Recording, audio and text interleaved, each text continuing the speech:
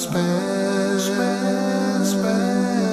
what you did in the open and what you conceal. From big to small shall today be revealed. Bismillah, alhamdulillah, wassalatu wassalamu ala rasulillah wa ala alihi wa sahbihi wa man wala. Assalamu alaikum wa rahmatullahi wa barakatuh. My dear brothers and sisters, welcome to another episode in our series on the journey to the afterlife. We discussed everything regarding the journey of the soul after death and through the day of resurrection, as well as the descriptions of the hellfire. And today we are continuing with our beautiful description of paradise. And I ask Allah subhanahu wa ta'ala to grant you and I the highest levels of paradise.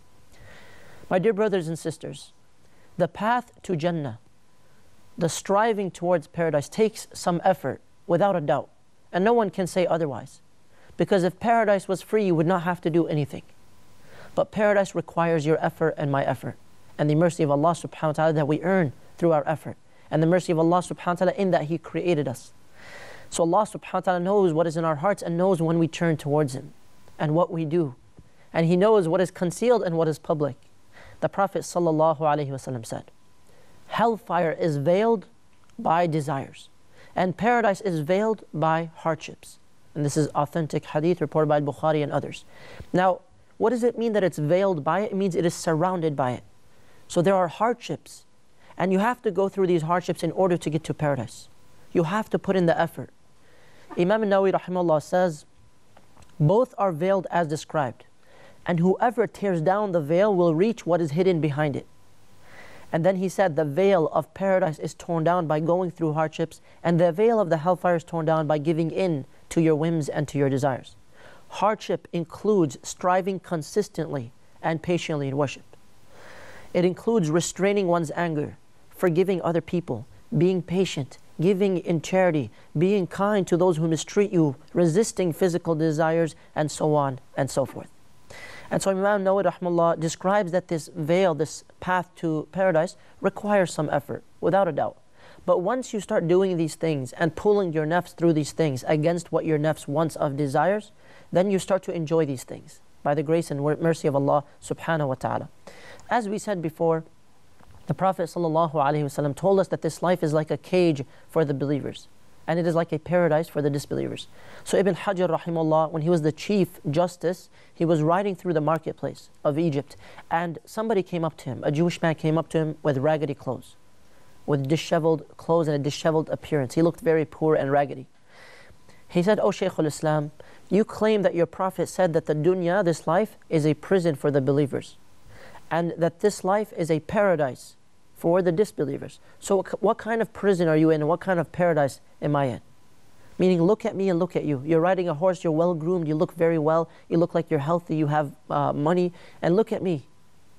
And then Ibn Hajar rahimahullah responded and said, regarding what Allah has prepared for me in the hereafter of its bliss, then this life is like a prison compared to it. And regarding what Allah has prepared for you in the hereafter of punishment, then this life, it's as if you are in Jannah right now, you are in paradise right now, because what's to come is much worse. And the man said, "Ashhadu an la ilaha illallah wa ashhadu anna Muhammadan abduhu wa rasuluh." The man became Muslim.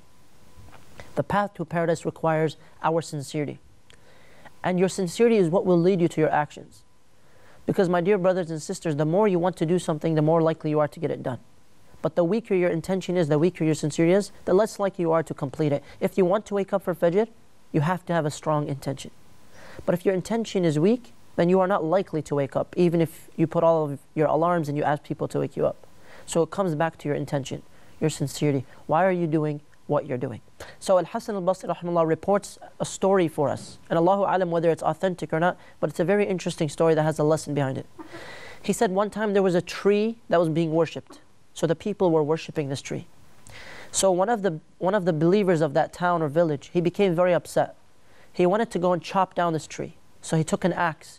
And on the way there, this old man comes to him.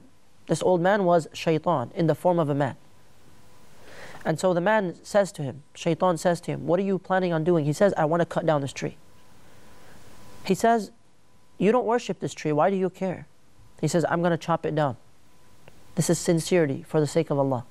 So shaitan tells him, how about instead of you chopping down this tree, I will give you 2 dirhams every morning, meaning some wealth. And I'll place it in your house or under your pillow, I'll place it somewhere in your house, and every morning you'll have these 2 dirhams. So the man agrees and he goes back home. He wakes up and there are 2 dirhams. And the second day he wakes up and there are 2 dirhams. On the third day there's no money. He becomes angry and enraged. So he goes again to cut down the tree. On the way there, the shaitan meets him. He says, where are you going? He says, I'm going to chop down this tree that is worshipped instead of Allah. And the shaitan tells him, you have lied. There is no way that you're going to be able to do it. The man kept going to chop down the tree. As he tried to chop it down, the earth swallowed him up until it almost killed him, meaning he kept falling, he kept falling, kept falling. Something was happening to him. And then he came back. He said, do you know who I am? The old man asked him, do you know who I am? He said, I am shaitan, and I met you for the first time when you were angry for the sake of Allah. And you went to cut down the tree because it was being worshipped. And I had no power over you. I couldn't stop you. You would have succeeded if you continued. He says, I deceived you by offering you money, those 2 dinars. And then you stopped what you were doing for the sake of Allah. And when you didn't receive that money, now you're going to cut down the tree because of yourself. Because of yourself, because of these 2 dinars. And rather, now because your intention is insincere, I have gotten mastery or power over you. So my dear brothers and sisters, when it comes to the issue of intentions, you and I must be careful to do everything purely for the sake of Allah subhanahu wa ta'ala, because paradise is something that we all strive for and it requires some effort. The Prophet sallallahu alaihi wasallam said, there is no one amongst you who does not have 2 positions, one in paradise and one in hellfire. Every one of us has a place in Jannah and a place in the hellfire. The believer will have a house built for him in paradise, and his house in the hellfire will be demolished. The house in the hellfire will be demolished. And this is reported by Abu Hurairah, and Ibn Abi Hatim and Ibn Kathir mentioned this. So these are 2 houses, they're already prepared for us. What this gives us is a reality, a taste of reality, that there is a very likely chance you could go to the hellfire based on your actions.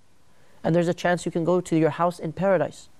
But once you enter one or the other eternally, then the other place is destroyed. So if you enter paradise, then your home in the hellfire is destroyed. And if you enter the hellfire, وَالْعِيَاذُ بِاللَّهِ, and this person enters permanently, then their place in Jannah is destroyed. And this was mentioned as also one of the things of al-barzakh, the stage of death. The people in the grave are shown their house in the hellfire, the believers, and the house will be destroyed, and they will be shown their place in paradise, and they will be told, this is where you're going to go. This is the place that you're going to. And so my dear brothers and sisters, every action or inaction on your part will lead to one or the other. Every step you take will either be a step towards the house in paradise that's already built for you, or the place in hellfire that's already built for you. So you strive towards paradise. You strive towards paradise so that the house in the hellfire is destroyed. And I ask Allah subhanahu wa ta'ala to protect you and I from ever coming near the hellfire. Now most of the people of paradise are humble. Most of the people of paradise are poor or oppressed. They struggled in this life. The Prophet ﷺ said, shall I not tell you about the people of Jannah? They said, yes, of course. He said, every weak and oppressed person, if he were to implore Allah for anything, to ask for anything, Allah would grant it to him. Allah would give it to him. This is reported by Bukhari and Muslim. So Imam Nawawi rahimahullah said about this hadith, this refers to the people who others despise. And it refers to the people who are scorned and oppressed in this world because of their weak position in this world. What is meant is that most of the people of Jannah will be of this type, but not all of them will be. Meaning most of the people of Jannah will have been oppressed in some way or another. And nowadays there's so much oppression around the world, especially for those who say, La ilaha illallah. They have to be strong. The Prophet ﷺ said, I stood at the gates of Jannah and I saw that most of the people who entered were the poor and the destitute. He said, and then the people of means were held back. The people had a lot of wealth. They were detained, as we said before. So while the people of the hellfire were burned in the hellfire, taken to the hellfire, and the people who were poor were allowed to enter before the rich. So the people who were poor were allowed to enter before the rich. So this humility is what will lead us to paradise. And humility leads you to servitude.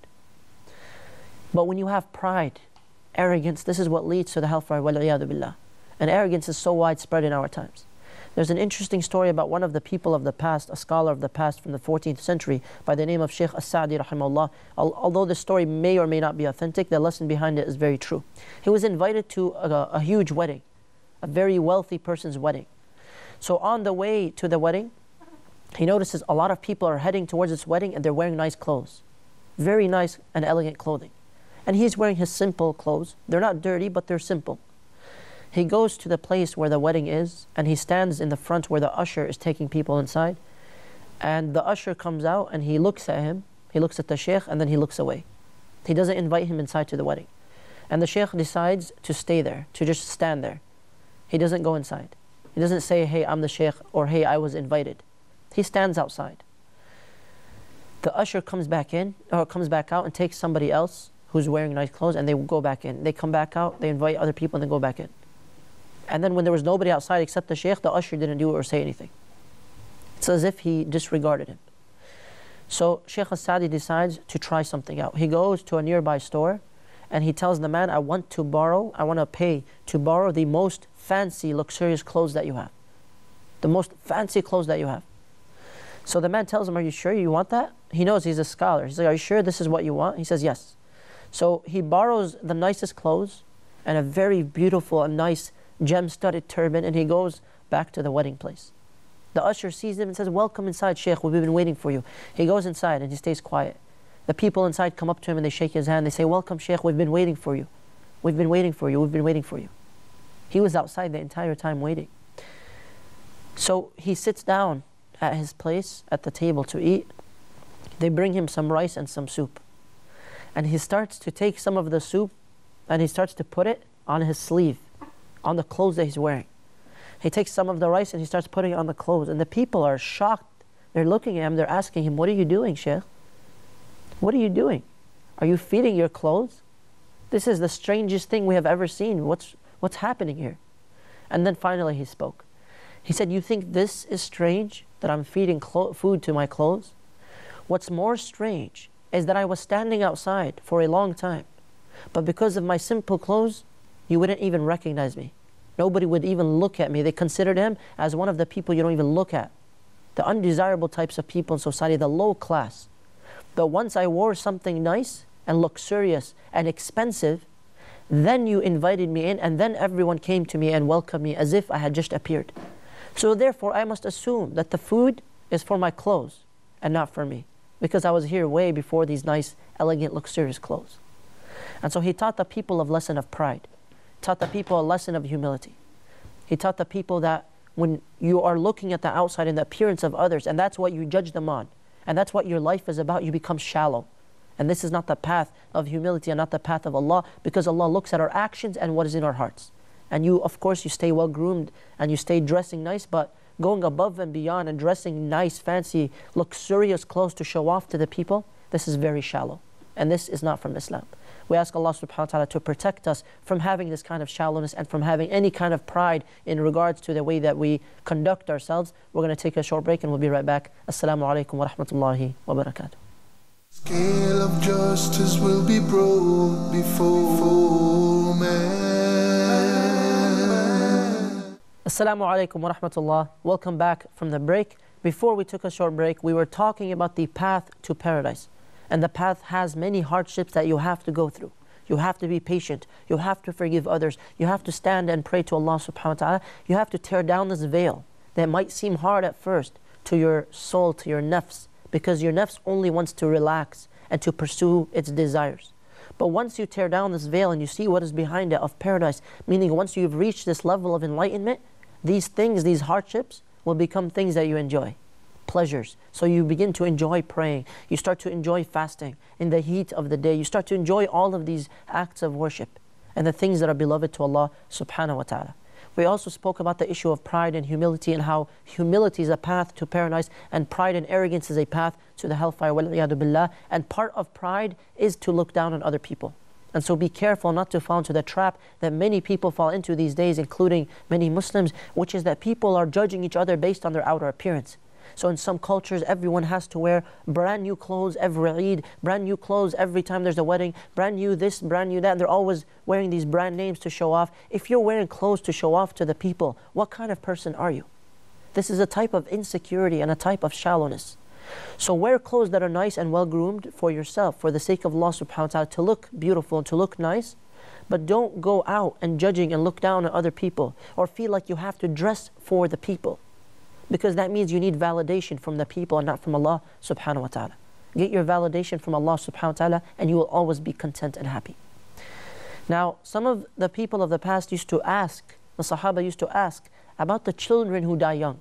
What will happen to them? What will happen to the children who die before the age of puberty, before the age of accountability?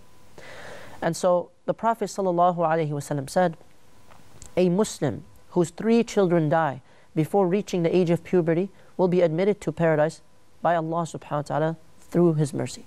So for the parents whose children die, if your children die and you are patient with Allah subhanahu wa ta'ala and you believe in Him, Allah subhanahu wa ta'ala will use this trial for you to allow you to enter paradise.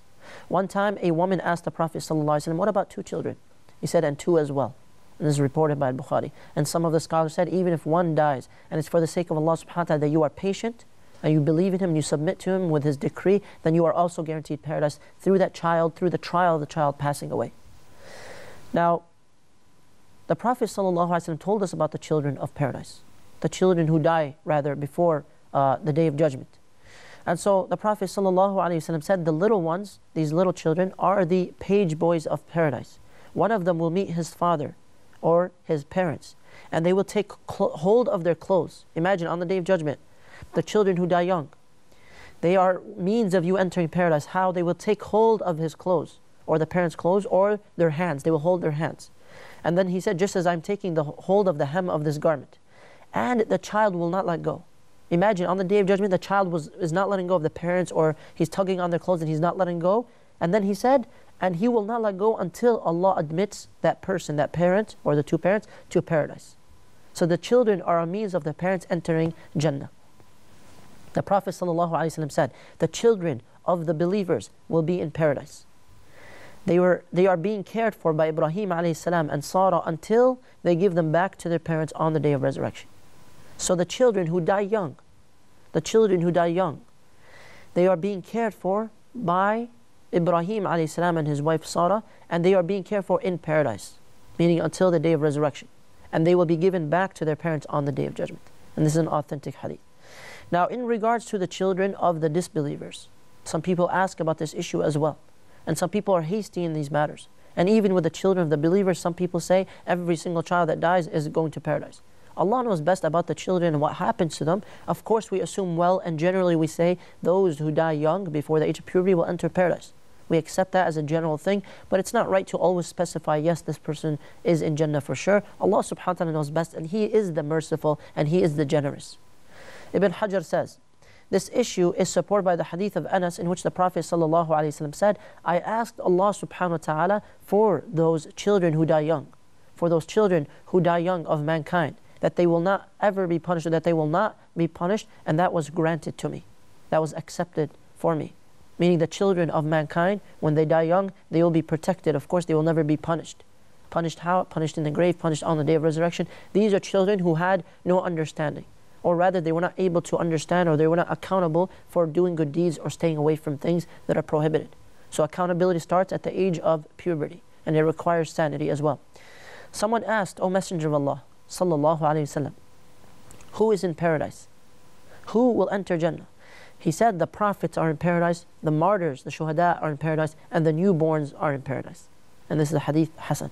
So these 3 categories are mentioned as guaranteed of the people of paradise. As for the children who die and they are children of disbelievers, some of the scholars mention that the Prophet ﷺ included these with the children of mankind. So this was part of his dua, and that was accepted for him. Others said that these children, Allah knows best what they would have done if they were older, because Allah is the all-knowing. Another opinion is that these children, they will be tested on the Day of Resurrection, and they will have intellect and understanding. They will be accountable in a different way than the age that they died at in this life. And so Ibn Taymiyyah rahimahullah and others, they said that this is something that they will go through on the Day of Resurrection. So they will be tested, and they will be told, for example, to do something such as enter the hellfire. And if they obey the commandments of Allah, they submit to Allah, they would not be punished by the hellfire. Rather, this test will be passed for them, so they will be allowed to enter paradise, as an example. And so he attributed this opinion to Imam Ahmad and others as well. Now, it was proven that the people who lived between the time of Prophet Isa alayhi salam, between Prophet Isa and Prophet Muhammad sallallahu alayhi wasallam, between Jesus and Muhammad sallallahu alayhi wasallam, the people that are in between, they will also be tested on the Day of Judgment, in the hereafter. And so Al-Bayhaqi reports this, and others, they say this is the correct opinion, that these people, they lived at a time when there was no messenger for them, so they will be tested on the Day of Judgment. They will be held accountable in a different way. And this is why you cannot say someone is going to paradise or hellfire unless Allah subhanahu wa ta'ala or the Prophet sallallahu alaihi wasallam specifically told us this person is going to paradise or hellfire. So we don't judge on behalf of Allah subhanahu wa ta'ala. Now, there are leaders of paradise. Imagine you're entering paradise and you're noticing that there are certain types of leaders for certain types of people. What is an example of this? The leaders of the men of Jannah. The leaders of the men of Jannah. So Abu Sa'id al-Khudri and many other Sahaba reported that the Prophet ﷺ said, Abu Bakr and Umar radiyallahu anhuma will be the leaders of the men of paradise from the earlier and the later generations. So Abu Bakr and Umar are given this high status again. This indicates their status in Islam. Allah subhanahu wa ta'ala is going to make them the leaders of the men of paradise. As for the leaders of the youth, At-Tirmidhi reports that the Prophet sallallahu alaihi wasallam said, Al-Hasan and Al-Husayn are the leaders of the youth of paradise. And this is proven by many other texts as well. So Al-Hasan and Al-Husayn are going to be the leaders of the youth of paradise. How about the leaders of the women of Jannah, the greatest of the women of paradise? The Prophet ﷺ one day, he drew 4 lines in the sand. He drew 4 lines in the sand. And when he drew the lines, he asked the Sahaba around him, do you know what these lines are? They said, Allah and His Messenger know best. He said, these are the best women. These are the best women. The best women of paradise are Khadija, may Allah be pleased with her, and Fatima bint Muhammad ﷺ, and Maryam bint Imran, and Asiya, the wife of Fir'aun. This is an authentic hadith. So the Prophet ﷺ is saying that Khadija and Fatima and Asiya and Maryam are the 4 greatest women of paradise. The 4 greatest women of paradise. Maryam has an entire surah in the Quran dedicated to her. May Allah be pleased with her. So these women were perfect examples, beautiful examples of righteous people. Righteous people. And so these are going to be the leaders of the women of paradise. And as we know, Khadija, may Allah be pleased with her, she believed in the Prophet ﷺ without any hesitation whatsoever. And she consoled him, and she comforted him, and she supported him in every way possible. And you remember the hadith we mentioned earlier in which Allah subhanahu wa ta'ala sent His blessings and His salam to her through Jibreel alayhi salam. That they sent salam to Khadija. May Allah be pleased with her. So she was the first to believe in this ummah, the first Muslimah, the first person to submit, to follow the Prophet sallallahu alaihi wasallam. And then we have the example of Asiya, the wife of Fir'aun. The wife of Fir'aun. Now Fir'aun, he wanted the powers and luxuries of this world. He wanted people to worship him as if he were divine. And so her husband, he tortured her until her soul departed to Allah subhanahu wa ta'ala. And so Asiya is mentioned even in the Quran, the wife of Fir'aun, she said, Rabbi ibni li indaka baytan fil jannah. In paradise, build me a house, a palace. And so she rejected Fir'aun. She rejected his evil works and his evil followers. وَنَجِّنِي مِن فِرْعَوْنَ. Save me from Fir'aun and his works and his actions. So this is the reason that she's in such a high position. The third that we mentioned is Fatima Zahra. So Fatima, may Allah be pleased with her, the daughter of the Prophet sallallahu alaihi wasallam. She was patient, she was forbearing, she feared Allah subhanahu wa ta'ala. She was raised by the educator of humanity. By the educator of humanity. And of course, Maryam was mentioned in the Quran as one of the greatest women. And that Allah subhanahu wa ta'ala chose her. إِنَّ اللَّهَ اصْطَفَاكِ وَطَهَّرَكِ وَاصْطَفَاكِ عَلَى نِسَاءِ الْعَالَمِينَ. That Allah subhanahu wa ta'ala has chosen you. And He purified you and He chose you over all the women of mankind. And so these are the 4 greatest women of paradise. Now, we know of the hadith of the 10 Sahaba, the 10 companions who were guaranteed paradise. And there are many others as well, but this is the hadith about the 10 Mubashirin, the ones who are given glad tidings of Jannah. Who are these 10? They are Abu Bakr radiallahu anhu. And they are Umar al-Khattab and Uthman and Ali, the first 4 Khulafa. And they include Az-Zubair. They include Abdul Rahman ibn Auf, Sa'id ibn Abi Waqqas, Sa'id ibn Zayd, and Abu Ubaidah ibn al-Jarrah. And so all of these are considered the 10 Mubashirin in Jannah. Now, we know that some of the other people, some of the other Sahaba are mentioned in other ahadith of being of the people of Jannah. Many other companions are mentioned as the people of Jannah. Furthermore, the Prophet ﷺ said, my successor is in paradise. My successor will be in Jannah. And then he said, his successor will be in paradise. And the third and the fourth will be in paradise. Who are the first 4 successors of the Prophet ﷺ? They are the Khulafa as we know them. the rightly guided caliphs. And this is another indication that this was a prophecy from the Prophet ﷺ about Abu Bakr and Umar and Uthman and Ali. May Allah be pleased with all of them. And we also know that the Prophet ﷺ said to Abu Bakr, you are free from the hellfire. And this is also after the time that he donated a lot of wealth. You are free from the hellfire, as was reported by Tirmidhi and others in a Sahih Isnad. So all of these companions and more, such as Abdullah ibn Salam, Zayd ibn Haritha, Haritha ibn Nu'man, Bilal radiallahu anh, all of these companions are mentioned as of the people of Jannah, including the one that we mentioned in the beginning of the topic of paradise, Abu Dahdah radiallahu anh, who gave up his entire garden, gave up all of his palm trees so that he will have a place in Jannah, so they will have a palm tree in Jannah. And some of the scholars say that even Waraqah will be of the people of Jannah, because the Prophet ﷺ said, do not slander Waraqah, do not slander him, for I have seen that he will be, or he will have 1 or 2 gardens in paradise. And this is reported by Al-Hakim and it is Sahih. And so Waraqah, he's the one that believed in the Prophet ﷺ when Khadija brought him at the beginning of the revelation.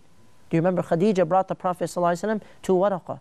So he asked Allah to let him live until he saw the Messenger ﷺ so that he could support him. And he passed away shortly thereafter.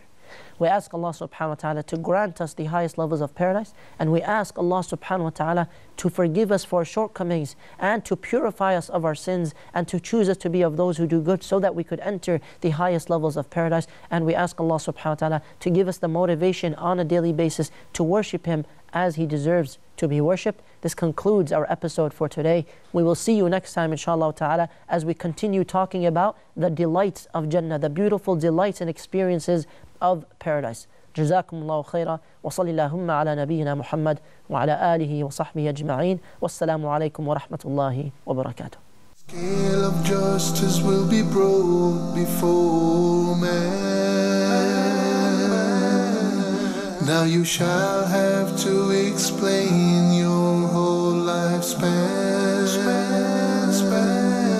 What you did in the open and what you concealed. From big to small shall today be revealed.